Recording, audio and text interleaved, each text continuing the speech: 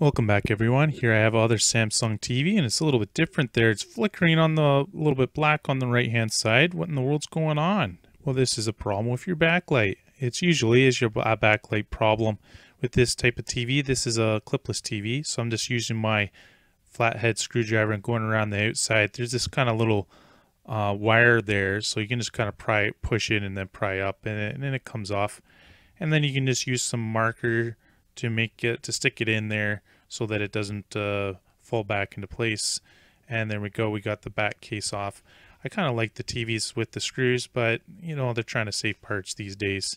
So to fix the TV, you're gonna have to remove the back speakers and also a little cable that goes to the LED display there. So this is what it looks like inside. You have your main board. This does all the processing of your TV, your HDMI imports and stuff like that.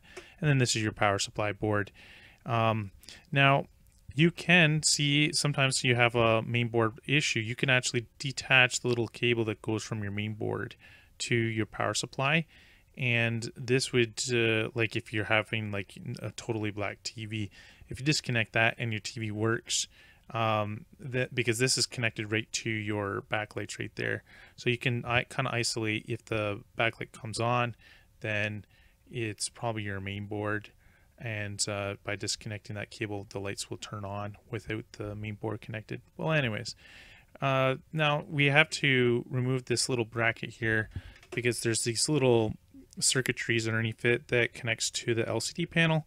And to do this, again, you need some tools there. You need a suction cup and things like that. So I'm just going around the outside to remove the bezel and then just prying it. There's this little tab that you just pry up, and then you know, just take your time. There's no rush there. And I have it on a little table, but you could do this on your kitchen floor, on a mat, you know, on a carpet, just somewhere so where it's nice and clean and it's good there. So after I got that metal bracket, I'm putting that circuitry, taping off electrical tape onto the LCD panel, and then I'll be using some suction cups that I got from Canadian Tire, and then you can just take it off there.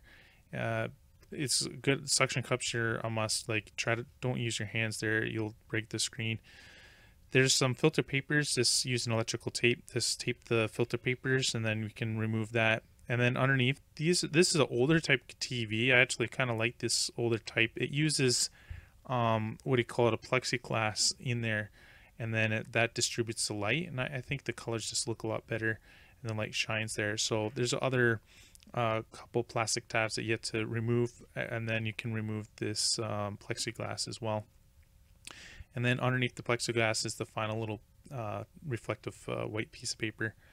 And the normal TVs, they have the LEDs at the very back and it shoots right into your eyes, but this one uses a reflective property where the LEDs are at the bottom and then they reflect up through the plexiglass into your eye.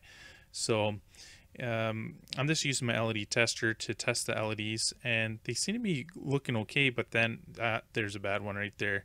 So that's why it was flickering, because it would go on and off.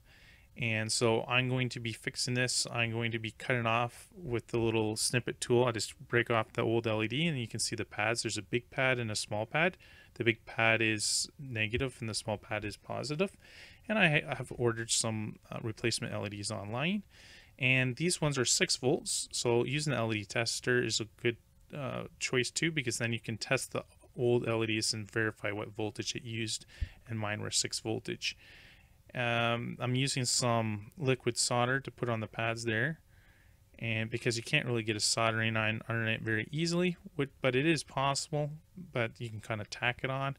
But using a heat gun, and because these are surface mount components, you know, 3 millimeters by 3 millimeters, kind of small, but it can be done, no problem. I put it on, and then you just heat it up, you know, 330 degrees for about 20 seconds should do it.